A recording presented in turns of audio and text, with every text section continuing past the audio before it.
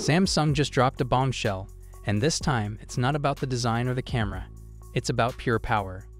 The Galaxy S26 Ultra might officially destroy everything we thought we knew about smartphone performance. According to tipster Jukin, Samsung's new Exynos 2600 is 6 times faster than Apple's A19 Pro chip. Yeah, 6 times. This isn't just an upgrade, it's a complete comeback. Jukin revealed that Samsung is planning a 50-50 split for the Galaxy S26 lineup, half powered by the Exynos 2600 and the other half using Qualcomm's Snapdragon 8 Gen 5 Elite.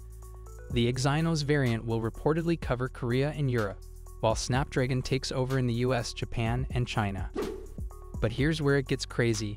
According to another trusted tipster, Ice Universe, Samsung is even considering using the Exynos 2600 across the entire Galaxy S26 series. He literally said, "My God, is the change so big?" And honestly, he's right to be shocked, because leaked performance reports from Korean media show that the Exynos 2600 is shaping up to be an absolute monster. Its NPU, Neural Processing Unit, is reportedly over 6 times stronger than Apple's A19 Pro. The CPU shows a 14% boost in multi-core performance, and the GPU sees a staggering 75% jump in graphics power. To put that into perspective, compared to Qualcomm's Snapdragon 8 Gen 5 Elite, the Exynos 2600 still delivers 30% stronger NPU performance and up to 29% better GPU gains. And here's the biggest twist. This marks the first time since 2022 that Samsung is using its own Exynos chip inside an Ultra flagship. Even the Galaxy S26 Ultra is expected to feature the Exynos 2600, sending a clear message that Samsung finally believes in its own silicon. Samsung has also reportedly secured a deal to manufacture Qualcomm's Snapdragon 8 Gen 5 Elite chips using its tuned gate all-around process, meaning both Exynos and Snapdragon versions of the S26 could literally be Samsung made from top to bottom. So yeah, this time, Exynos isn't just back, it's taking over. The Galaxy S26 Ultra could become the most powerful and balanced Samsung flagship ever, and maybe even end the chip war. What's your thoughts on this? The Samsung Galaxy S26 Ultra has just surfaced on Geekbench, giving us the very first look at its raw performance numbers, and the results are nothing short of impressive. According to the benchmark listing, the Galaxy S26 Ultra, model number M938N, running Android 15 and a Linux 6.6 kernel, delivered a single-core score of 3,330 and a multi-core score of 10,452. These numbers place it among the most powerful Android devices we've seen to date. For context, this marks a major leap compared to the Galaxy S25 Ultra, pushing even closer to Apple's A-series chip performance. A single-core score above 3,000 indicates blazing fast responsiveness, while a multi-core score over 10,000 shows just how much power Samsung is packing into its upcoming flagship. The benchmark also confirms that the device will ship with Android 15 out of the box, aligning perfectly with Samsung's software rollout timeline for 2026. This supports earlier leaks suggesting that the Galaxy S26 Ultra will be one of the first devices optimized for One UI 8.5.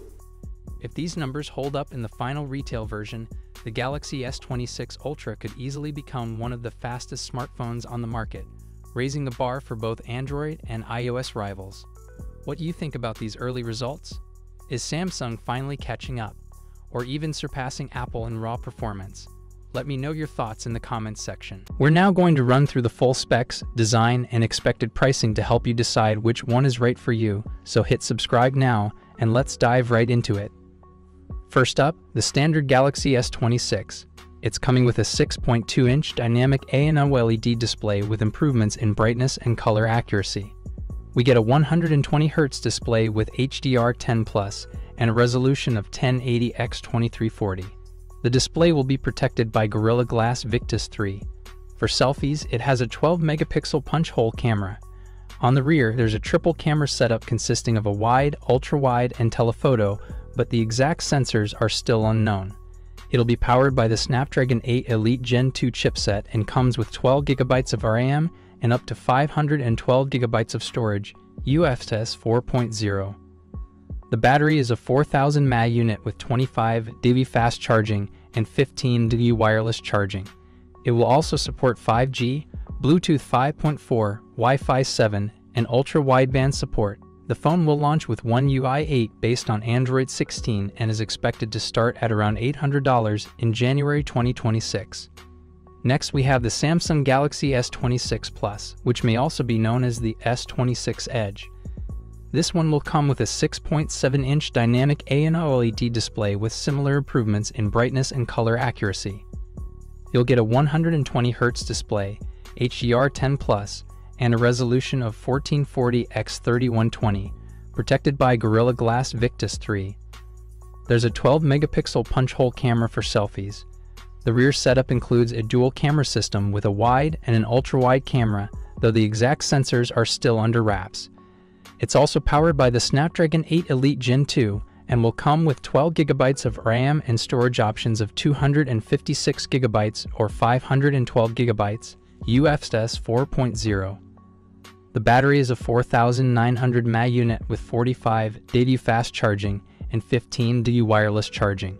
It will support 5G, Bluetooth 5.4, Wi-Fi 7, and ultra-wideband. This model will launch with One UI 8 based on Android 16 and is expected to be priced from $1,000 in January 2026. Finally, we have the premium model, the Samsung Galaxy S26 Ultra. This one features a 6.9-inch dynamic AMOLED display, again with improvements to brightness and color accuracy, 120Hz refresh rate, and HDR10+, with a resolution of 1440x3120, and it will be protected by Gorilla Glass Armor 3. There have been reports suggesting that this could feature the first ever under-display camera on an S-series phone, likely an 8-megapixel under-display selfie camera. On the rear, it will come with a quad camera setup featuring wide, ultra-wide, telephoto, and periscope lenses, but the exact sensors are still unknown. The phone will be powered by the Snapdragon 8 Elite Gen 2 in all regions and will come with 12 GB of RAM and up to 1 TB of storage, UFS 4.0. It's packing a 6000 mAh battery with significant improvements to fast charging. As expected, it will also support 5G, Bluetooth 5.4, Wi-Fi 7, and ultra-wideband. The S26 Ultra will launch with One UI 8 based on Android 16 and is expected to start at $1,300 in January 2026. Overall, it's looking like the Samsung Galaxy S26 series is going to be an exciting release, especially if the Ultra becomes the first S-series phone to feature the under-display camera. Samsung seems to be continuing their strategy of improving and refining their phones, rather than completely redesigning them for the sake of it.